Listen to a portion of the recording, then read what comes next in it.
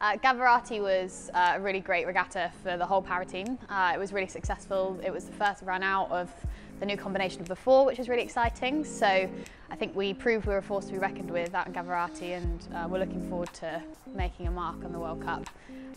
The double did really well as well. It was great to see them back out racing, first time since 2017, and two PR1 singles as well competing, which is really exciting.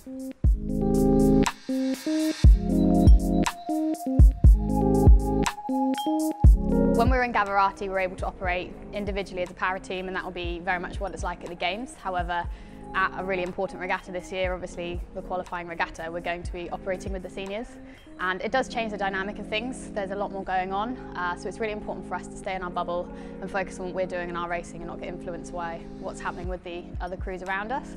But that being said, it's actually really great to feed off the energy of a larger group, and when they're operating really well and successfully, it's really exciting for us because we can just build off the back of that.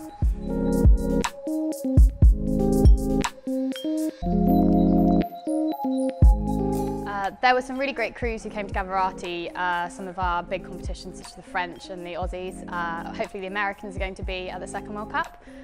They're our biggest competition probably in the world. There's a bit of a grudge match going on between GB and the US, which has been ongoing for a number of years. So hopefully they'll be there and we'll be able to match up against them and hopefully come out on top.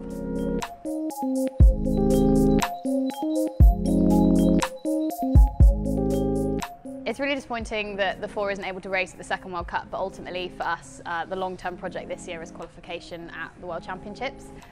It's really exciting though that now with the addition of the PR3 pairs, we're able to send a PR3 men's pair. They're really strong.